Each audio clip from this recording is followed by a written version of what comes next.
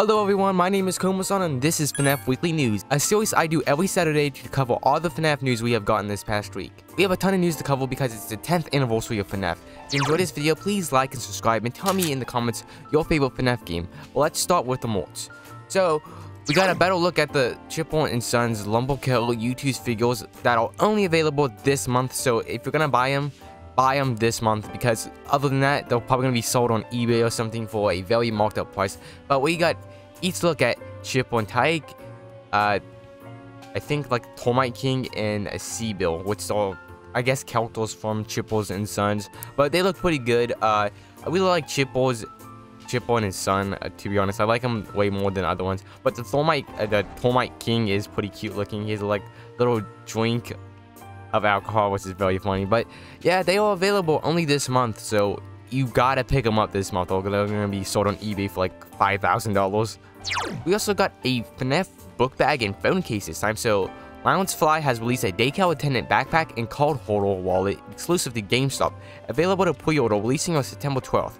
So next month we're getting a sun and moon, because they're both combined, you know how they work in the game, as a book bag and a phone case wallet thingamajig. So yeah, that's pretty cool. More book bags, and it's perfect for the new school season because I know that's starting up for you guys. I honestly miss going to school, but that's awesome. So if you like FNAF, might as well pick it up at GameStop whenever it comes out. Also, you can pre-order right now, so go do that. We also got some exclusive little screenshots because Darko was a little bit silly.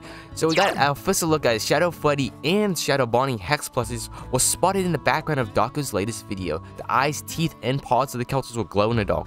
So before we got a look at Shadow Bonnie, but now we actually got to look at Shadow Freddy, and he's very like Shadow Bonnie with the teeth and the eyes. So he's really purple looking, so it's cuter than Shadow Bonnie in my opinion, but it's still very creepy for the Shadow animatronics. But yeah, that's pretty cool. Darko was a little bit silly, I guess, and accidentally had him in the background, or maybe he did it on purpose, I don't know, but it's something very cool.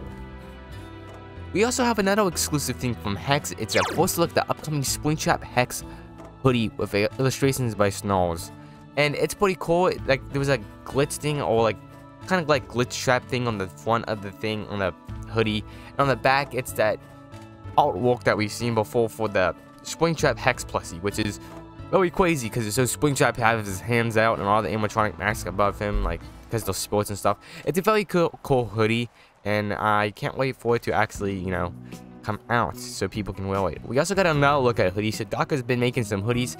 First look at Hex's upcoming Foxy hoodie, part of the Five Nights at Freddy's 1 hoodie line. So I guess Hex is making a Five Nights at Freddy's movie hoodie line, which is pretty cool. So if you like the Five Nights at Freddy's movie, I guess those hoodies coming out. It's made by the art is made by the same person as the Springtrap hoodie above, so that's pretty cool. I can't wait to see more. Maybe it's the FNAF movie, or maybe this FNAF one. I'm guessing just the FNAF one, but the illustration looks like it came from the FNAF movie, so it's very high detailed. And that was all for the merch. So not a lot of merch this week, but it is the 10th anniversary, so we got a lot more stuff to cover. So we also got a first look at some book. There's a book that just came out. Well, not coming out. It's gonna come out. It's our first look at Five Nights at Freddy's glow-in-the-dark coloring book. So this book features over 96 pages with 24 glow-in-the-dark pages and will be released on August 6th. I'm not sure why it's called glow-in-the-dark coloring book if it's only 24 pages out of 96. So that's kind of lame. I thought it was gonna be like fully glow-in-the-dark, but I guess not. But if you want to get this book for your children, or you just like coloring yourself, you can buy it. It's coming out on August 6th, so hope you guys like the book. Maybe I'm curious about how good the illustrations are going to be, because I really like some of the art that FNAF does, but we just gotta wait and see. Also, that was all for the book news. I only like one book. There is some more book news, but that's for the 10th anniversary area. But we also got some game news. So surprisingly, Security Breach got a big update on PlayStation 5 that replaces Casey's Ruin model with a Help 1 and 2 model, and some other stuff was changed. So I like that change. There's a lot of stuff that it was like 23 gigs or something. It was a pretty big update. I only had the PS4 version because I don't have a PS5, but if you're on PS5, tell me what you think about it. Do you like this new change?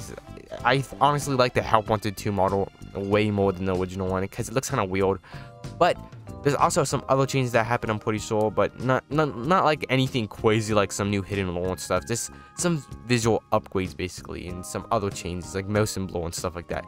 And also we got some amazing other news for game news. So if you have PlayStation Plus, on August this month, you can actually get Five Nights at Freddy's security boots for free. So if you have PlayStation Plus, you can pick up security boots right now, I'm pretty sure. So that's amazing. I love security boots. It's my favorite Five Nights at Freddy's game, and I highly suggest people to play it. I know people must have heard about the bugs and stuff. That stuff has been mostly fixed out of the game. There was still bugs and stuff. The team was like only 20 people, so you gotta understand that this game is pretty big for that much people. But you can get it free right now, so go do it right now. But now that's all for the game news, and now it's for the 10th anniversary. This, by the way, guys, this is Saturday. This stuff is still going on, so more news is going to be coming out later today and later down this week. So apologies if I don't make more news videos. I'll probably make many short ones or just cover. I am making videos covering each subject.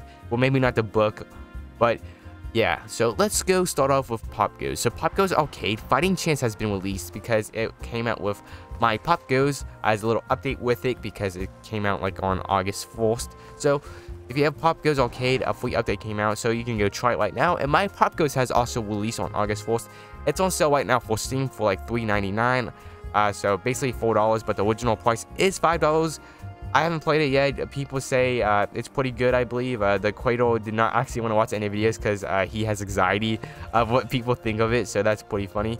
And also, the Joy of Creation Remake demo has been released as well. I played it yesterday on my YouTube channel. You can check it out. Very stressful game, very scary game. It's very hard too, so I was having trouble. It took me like 1 hour to actually beat it, so it's pretty challenging. But if you guys want to play again, you might need a pretty decent PC to run it though, because it does use Unreal Engine 5, which is a new engine basically that everybody's using now.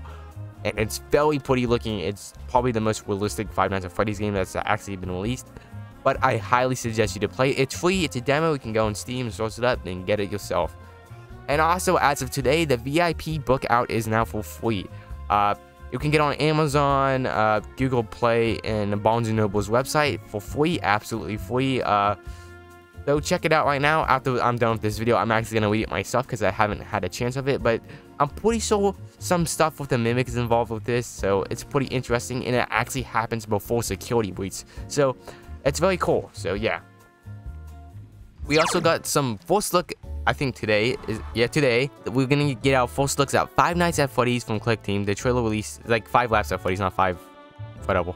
But we're gonna get a trailer today at 6 PM ET, so convert that to your time zone, basically, and we're gonna get our first trailer at 5 laps at Freddy's.